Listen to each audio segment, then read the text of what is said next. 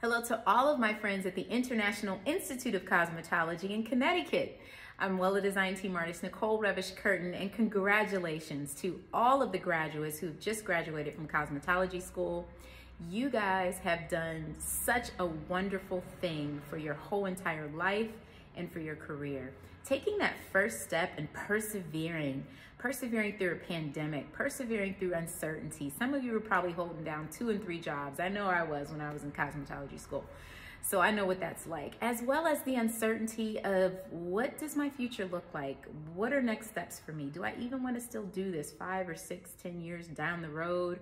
Am I going to retire in this industry? What am I going to do? So what I want you to do right now is what I would have told myself 27 years ago when I graduated from cosmetology school is relax. Take a deep breath and enjoy. Enjoy the opportunity to grow.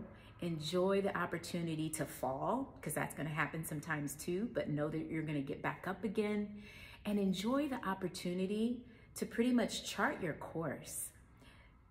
Focus on being the best you can be. Push yourself, even when you don't feel like it. But I also want you to learn balance. Balancing those good moments, those bad moments, and throwing it all together and making it the recipe that you need to be the designer that you want to be. So 27 years ago when I graduated, I was a big, huge perfectionist. So everything in my life had to be perfect. And I was a planner, I still am. And one of the things that I've learned throughout my career and throughout my journey is that plans change. Sometimes things may happen the way you want them to be and they may go the way you want them to go. But just like you're doing a client's hair, right? You're in the middle of a haircut or you're in the middle of hair color and you're like, ooh, that's a surprise. Wasn't expecting that.